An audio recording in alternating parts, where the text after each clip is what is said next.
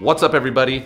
This is part 2 of a video that was done on how to identify weeds. Today we're going to talk about how to control weeds. Now, if you haven't seen that video, there's a preview playing right here. You can click up here and go to that, and that way you know what we're talking about. It'll sort of help you along, so just keep that in mind.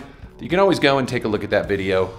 No problem, you'll enjoy it, I'm sure. And as per usual, see this little reminder bubble? That's to remind you to subscribe if you have found this video. Please join, you'll learn all kinds of fun stuff, and it'll be good for you.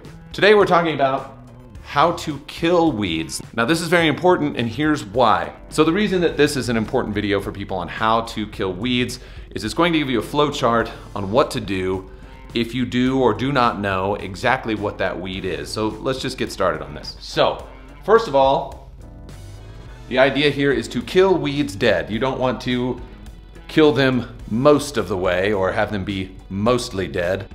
He's dead, he can't talk. Ooh, look who knows so much, huh? Well, it just so happens that your friend here is only mostly dead. Not a good thing. So what we're going to do is this. We move from here and ask the question to ourselves, can we identify this weed? Can you identify it? Do you know without a doubt what this weed is? And if the answer is yes, then we move on.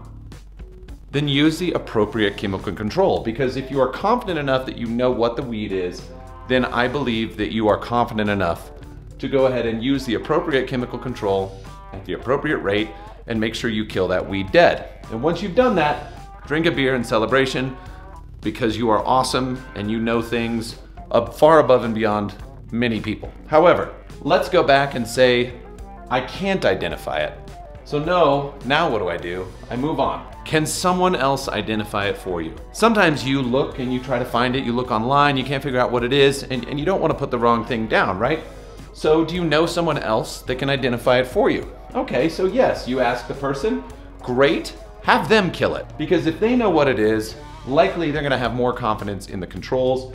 They can kill the weed with the correct control product at the correct rate, and you can sit there and drink a beer while they do it and learn something, have them teach you something. This is a great teaching moment. So if someone can identify it, have them kill it, drink a beer with them, and thank them. Okay, so what if you don't know anybody? You don't know how to identify it, you don't know anyone who can identify it. You come all the way down to the bottom category is grab a shovel and dig it out. Don't bother with chemical controls. Don't try to guess. Don't put the wrong thing down. And this is actually real advice here. I know this is kind of supposed to be funny and fun and light, but this is the real part. Don't do it. If you don't know what it is and you don't put down the right thing, you could cause a lot more damage than good. And we just don't want to be spraying chemicals willy-nilly. Doesn't really make any sense. Grab a shovel and dig it out, and then go and drink 2 wonderful mid-strength gluten-free beers for being organically minded. That's really going to be the tip. So it's all very simple. This is how you kill weeds. If you want to kill them dead, identify it first, use the appropriate control. If you can't identify it, find some help, have them take care of it and teach you how to do it. If you can't find anybody that can help you, grab a shovel, dig it out. That's it. Hope you had fun. I'll talk to you guys real soon. See ya.